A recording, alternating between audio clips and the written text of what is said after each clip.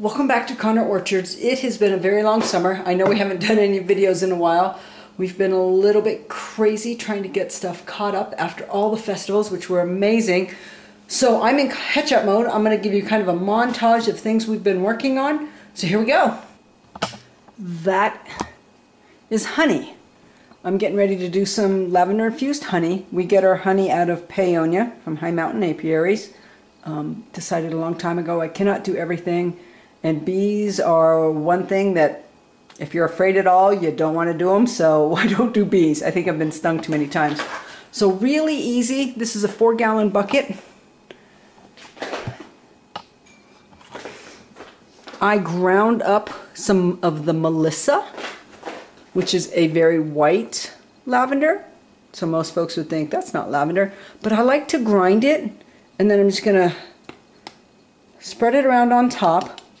I'll put the lid on, and then I turn them upside down like that, and then I will continue to rotate them a couple times every day, and that gets that lavender, it gets the lavender going up and down through the honey, and it comes out with a really nice flavor. I used to do just the whole buds and strain it out. I actually like just grinding it up and leaving the grinds in there. It keeps infusing if I do that. So project number 1. Project number 2, although this should have been project number 1 because I've been doing this for days. Peach apple butter. This is a 22-quart crock pot. It's an aroma. You know, I didn't know anything about this. I looked up some other ones before I bought this one. I wasn't really finding reviews on much of anything that were good, bad, or indifferent. The only thing I find is I have to make sure I scrape along the edge. This has not scorched the bottom for me, which is amazing. My other crock pots, which were normal size, sometimes the bottoms would scorch. This lets me adjust the temperature completely to my own. So I'm starting it a little bit higher to get it going, because I just got this on today. And then I will scrape and stir this constantly.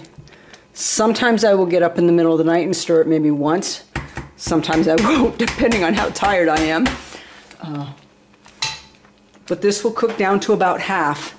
But this gigantic thing makes a lot of the fruit butter, which is exactly what we need.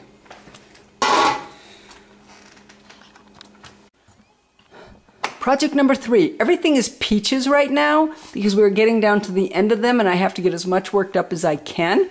So these are the dehydrated peaches. Usually I will run the dehydrator full, but not all of them will dry equally depending on how they get cut. So I always have some that need to go back in for another hour or two. That's what these ones here are. So I will pull these out and then hopefully in the morning get some more dehydrated peaches on, because I am not keeping up with the dehydrated peaches with farmers markets. So that's the next project. All right, out to the shed. Next project, apples. So these are Nakani. It is a cousin to a Jonathan. These are being picked the last couple of days. We started sorting today. They are tiny. We do have some regular number ones, but we got all these tiny ones, which I like sending these in the lunchbox with the kiddo. But we have a few boxes of these small ones. So I might be making more applesauce. Hopefully we'll be selling some of these as well. If you're local and you see them and you want some, just give us a yell.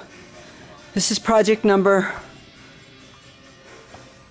5. I've lost count already. So we're sorting. The machine's not running right now because we did this earlier and I was not thinking quick enough. So I'll show you tomorrow when we get ready. The nice part is we also have a bin that can go to juice. Those are the way too small ones.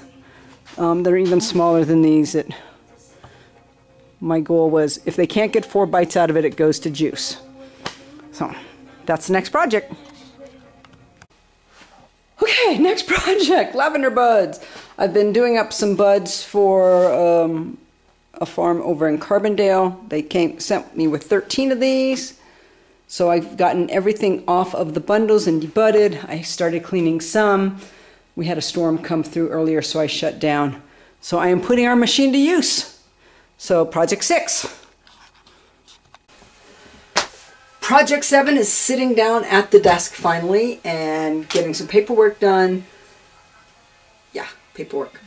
I also have an order I need to get out for the subscription. So that is project number 7.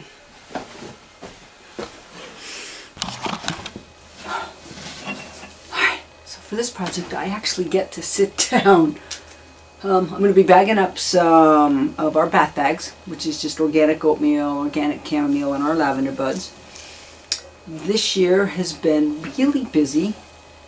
Usually I make extra jams and all my extra stuff back in the spring before we get started.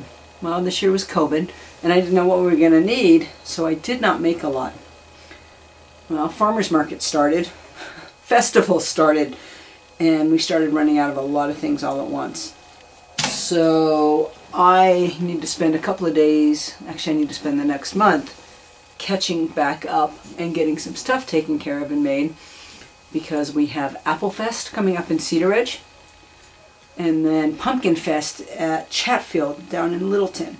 That's the second weekend in October. That's supposed to be a lot of fun, and our goal is to bring Honeycrisp apples to that, plus all of our other stuff, our ciders and our fruit butters and jams and all the lavender stuff as well. But to do that I need to make a lot because they're expecting a lot of people as well. So we are busy making things. I'm trying anyways. So we are busy in production mode, and sometimes it is a sit-down project like this one, which is kind of nice because I don't do this too often throughout the day.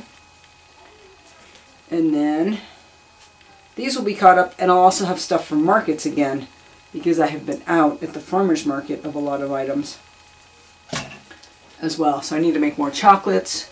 I don't know if I'm going to get those made tomorrow. The honey is steeping now. It'll be at least a week before that is ready. But it will be back in stock pretty quick too. We're almost done with peaches, which will make a big difference on my time. Peaches are really fragile, so I have to process as quickly as I can.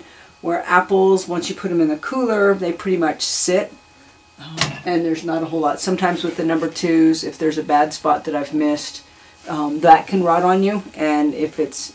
So if you ask my mom about me in the kitchen and doing all of these projects, she's going to tell you